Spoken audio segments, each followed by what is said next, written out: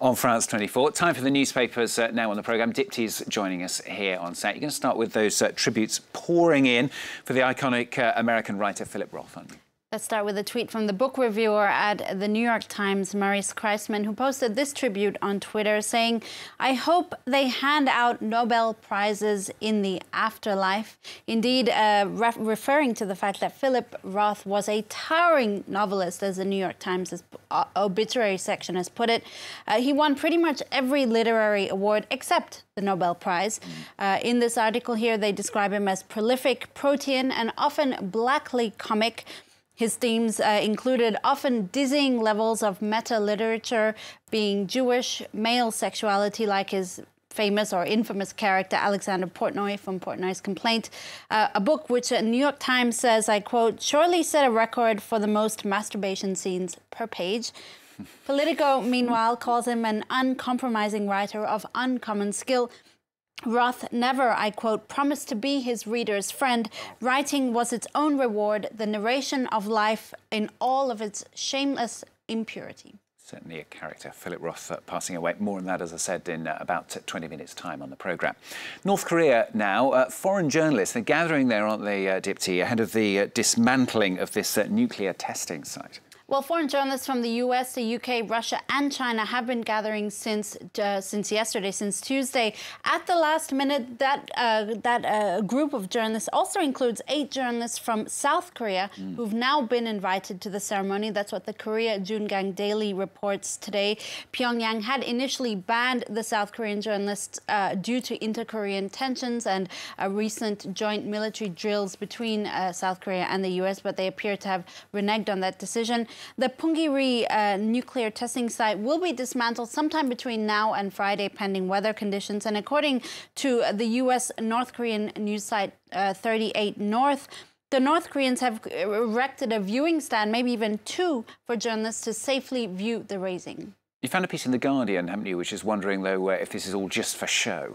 Well, I think it's definitely a question that a lot of people are wondering. And in particular, The Guardian says, OK, the journalists have been invited, but notable absentees include experts, include inspectors who can actually study the test site up close. They will not be there during that ceremony. Furthermore, experts believe that the site had already been badly damaged in previous tests, so it might be something that had to be done anyway, but the North Koreans are putting on a show to earn goodwill in the international community. At least that's what The Guardian suggests.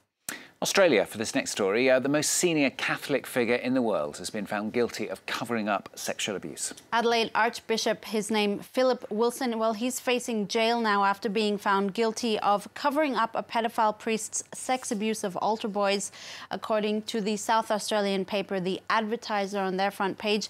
It's actually a landmark decision, that's at least according to an independent academic blog called The Conversation, because this is the first time that such a ruling has been made in connection to somebody found guilty of covering up sexual abuse. And at least for this blog, it sets a precedent for pending matters arising, for instance, from the Australian Royal Commission into church child abuse, but also cases like here in France involving the French Cardinal Philippe Barbarin, who himself has been facing charges of a cover-up.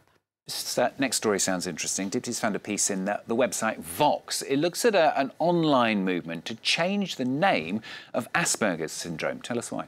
Well, Vox actually explains that a historian, her name is Edith Sheffer, her own son is autistic, so she set about to learn more about the man behind the disorder, Hans Asperger, a pediatrician largely credited with identifying and recognizing autism in the 1940s, and for whom, of course, the disorder is named.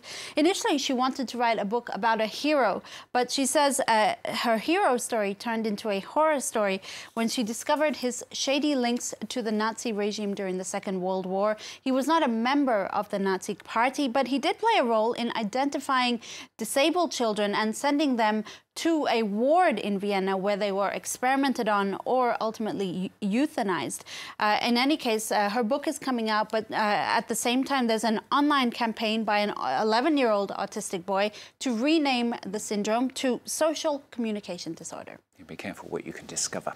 And finally from Dipty, a US supermarket is facing the heat for censoring a graduation party cake. Now you wonder, how can you censor a graduation party cake? Let's see if we can pull up this picture from the Miami Herald that's published on their website. A South Carolina mother wanted a cake for her son who's graduating high school with high distinction honors. She ordered a cake engraved with the Latin phrase for high distinction, summa cum laude. Only problem for the American supermarket chain Publix, the word cum might be interpreted as a dirty word, which I'm not going to say on air, but I think you get the idea. No, you better not. I don't think I should.